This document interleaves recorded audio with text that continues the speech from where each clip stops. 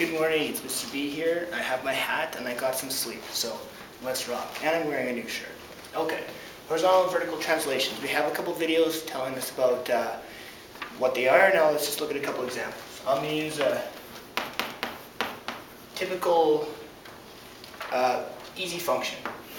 Okay, we should know already that that's going to look like this. Something like that, okay? If you don't trust me, you could do a table of values.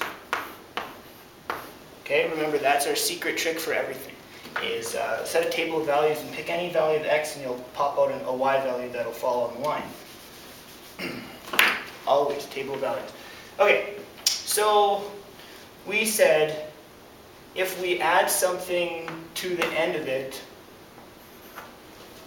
whatever this is, I've got a positive 3 here. What that means is that we're going to, on the y-axis, we move up 3 units. And there's our new, it's this exact function, but move 3 units up. Simple as that. So that's applying a positive 3.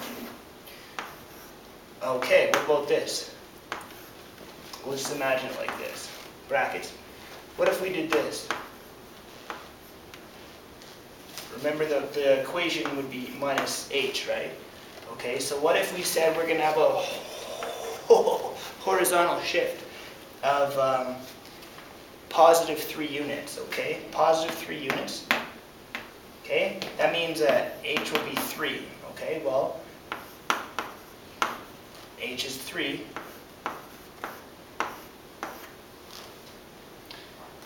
Remember that the negative, that it's going to be minus. It appears that it's backwards, but it's really not because our horizontal shift is a positive 3 units. Let's just get used to that. So what we have now, instead of this thing, we now have it like that thing. Okay? When it moves right, ultimately your end equation will have a negative sign there. Right? Because subtracting a positive is a negative. So that's that equation. So what if we did a combination of both? It's quite easy. Now we're going to move this thing up. There's our new point.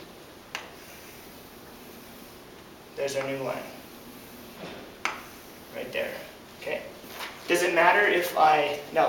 Strictly dealing, this is very important, strictly dealing with vertical and horizontal translations, all we're doing is keeping the graph looking identically the same. We're either going to move it, this is what we did. Okay, to get here, we can either move it that way first and then, so we can do a horizontal then a vertical, or we could do a vertical and then a horizontal, okay? Either way, we're going to end up at the same point from where we are. If we go vertical, horizontal, horizontal, vertical. It doesn't matter which translation you do first with regards to vertical and horizontal, that will be the same. What does matter is when you get involved with stretching and taking reciprocals and stuff like that. And there is an order, a best order, and I will explain that in another video. But this is just some examples of vertical translations. Very important to know that whether you do horizontal or vertical translations first, it doesn't matter. And remember that translation is simply, the graph doesn't change its shape.